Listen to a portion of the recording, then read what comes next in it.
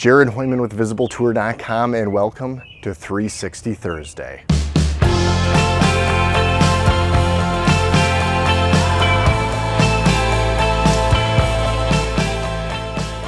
We are going to do something called photogrammetry today. I am going to take the GH5,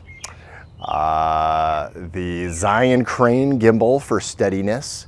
I have the Laowa 7.5mm on there right now, set to f4, and the 7.5 is like a 15mm equivalent on a full frame, which is super ultra wide. And we are going to do a 3D model of the backyard in all its horrible springtime glory. So we are going to go all the way around to give you an idea of what photogrammetry is. It is taking images and bringing them and stitching them into a 3D model. And I would say stitching isn't the right term because it doesn't really stitch. It takes points of it, establishes a cloud, a mesh, and then uses the skin, the photo part, to overlay on it. You can bring it into 3D modeling at that point. And so a good friend of mine who lives about 3 blocks that way, I'll actually put the link below, Creative Edge Productions, which is the Next Wave DV, and that is Tony Reale, got me into this a couple of years ago. I went out and purchased software for it. For $179, you can get software called Photoscan by Agisoft. Not Vagisoft, trust me, I've said it wrong before, Agisoft, which is probably not the best marketing name, but they haven't hired me for marketing, so maybe that's why they're called Agisoft. So anyways, this software, it's $179 for the standard, $3,500 for the professional, and there's not a huge difference. There's slight things that would benefit you for the professional, but for what we're gonna do today, for $179, it's actually pretty awesome. And then to give you an idea, I'm gonna bring you, we're gonna go around, we're gonna take video. So right now, if you look on the screen, I did a 3D model a couple of years ago of this giraffe.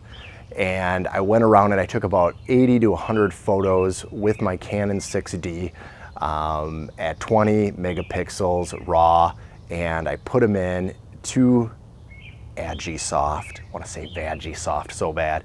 Agisoft's Photoscan software, and I created this right here. I also went to a cemetery, which can be a little bit creepy, but went to the cemetery, brought my camera because, you know, there's a lot of people that bring their camera to the cemetery.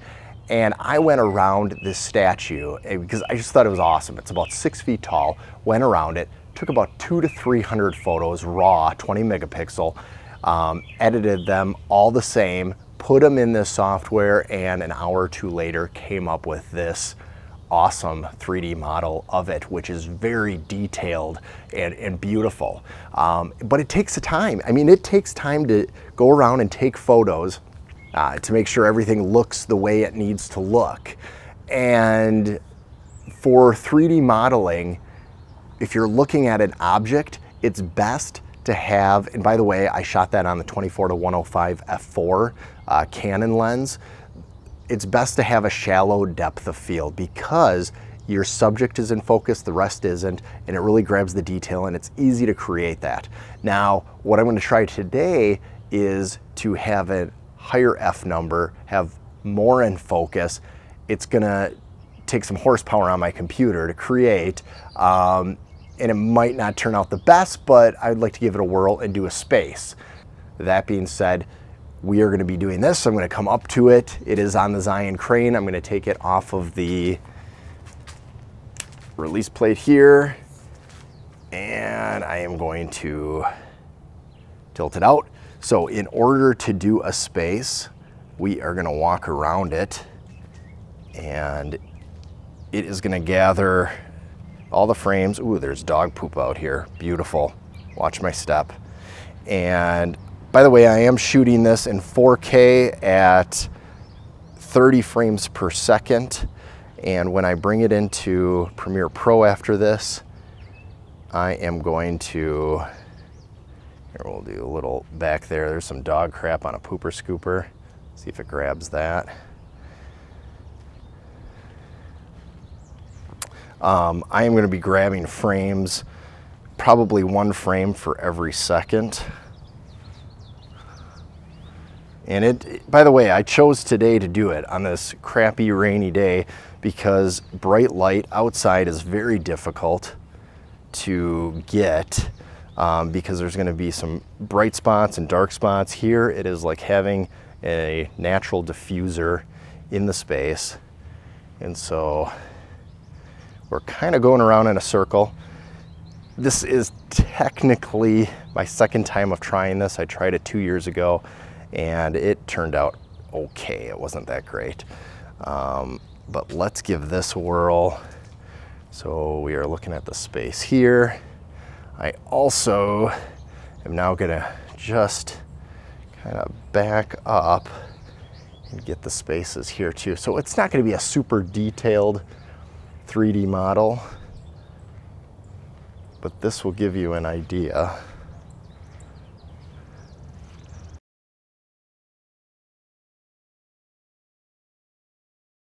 So I honestly don't know what it's going to look like. I've done drone and it looks good. This handheld and using video and not taking the photos and extracting it is kind of a new thing. So this makes a weird selfie stick. It's kind of cool. Okay, we are in Agisoft or Vagisoft, however you want to call it. Vagisoft photo scan. And right now I brought in all the photos. To save time, it took about 15 minutes. The workflow I did was I went to align the photos. Then after I did that, and I chose to do it at a medium setting, you could do it at the highest, which takes forever. That's like practically a day. This takes maybe like a half hour on my computer. Again, 16 cores, 32 threads running on the Xeon processor, so it's pretty fast. But for this purpose, I did it for medium, which probably took about 8 minutes to render out. And it created this right here. You can kind of see, we'll zoom in. It's a little bitty cloud, specks connecting the points, showing the yard itself based on the photos. So created that. The next step that you go to, which I already did as well, is build a dense cloud. And for the dense cloud, ultra high just would take too long. High is usually what I do. I did medium. High would probably take about an hour and 15, hour and a half. Medium took about 15 minutes or less. And so I did that. And what that did is, it built this. So it kind of gives more depth, showing the yard and all. And so this is all based off of pictures, which is really cool. And you can see a little bit of the detail there. Then what you do after this is you create a mesh. And let me go over, so workflow, mesh.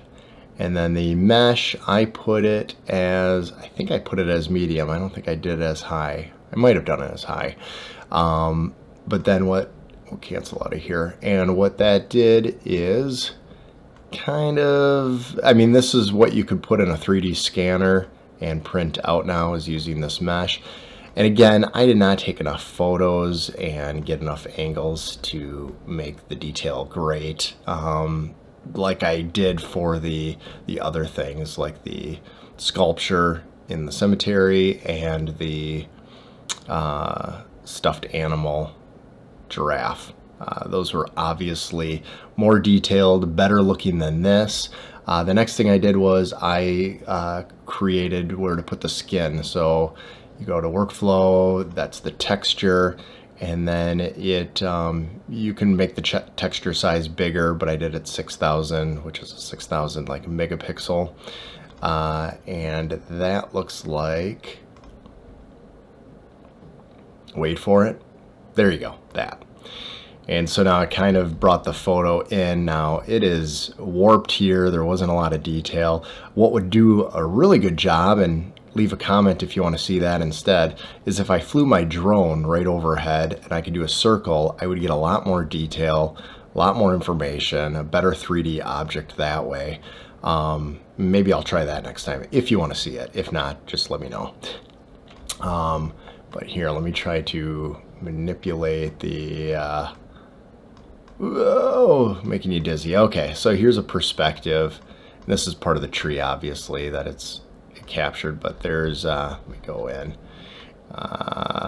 So yeah, it doesn't look the greatest. There's deformity here, but this gives you an idea that you can use photos to create a 3D object, and it really doesn't take a lot, and this software is only $179. I mean, for what it does, that's pretty inexpensive, especially with what you could see from the giraffe and the 6-foot sculpture from the cemetery. I mean, that's great. I could replicate that. I could take that, have that printed, and it would look amazing. So, I mean, those, you take your time. This also is using video frames. There might have been some motion blur too, if I was moving too fast and the shutter speed wasn't quick enough. So that's another factor using video. But I think it did a pretty good job for what it is. And yeah, leave a comment below and let me know what you think, and if you'd like me to try to do a 3D object of something else, that maybe a human face. Maybe I'll do my face or something, whatever. Anyways, if you have any questions on the software, they did not contact me or talk to me about promoting it. I've never talked to them personally. I purchased this software on my own a couple of years ago, and I found it fun. I haven't really made a business out of it, but there is. I mean, you could definitely do land surveying with it and 3D mapping land with drones, and people do that, and that might be something I do down the line. So, okay, real quick, a year ago, before I cut this tree down, I actually flew my old drone over and took some video and photos and put it through it, and it did create a better 3D model. There's a little bit more detail, less warping. So from the aerial view, it actually does a really good job. I mean, there's obviously some flaws, but not too shabby of a layout. So you can go that route. The backyard, now you don't get the detail like you do there, but you know what? Maybe it doesn't make a big difference if you just want to see an overall view. Curious, do you like this better than what I showed you before? I mean, I personally like this better, so let me know. So, anywho, not horrible. I mean, it could use some improvement, but for $179 the software, and everybody's got a camera, whether it's on your phone or on your phone. Everybody's got a phone with a smartphone with a camera. So you could do this. You can create 3D models. If you like this video, if you want to see more 3D modeling, maybe I'll do myself. That came out wrong. Maybe I'll take photos of myself to make myself a model. There you go. That came out better. So please subscribe, and see you soon. Ciao.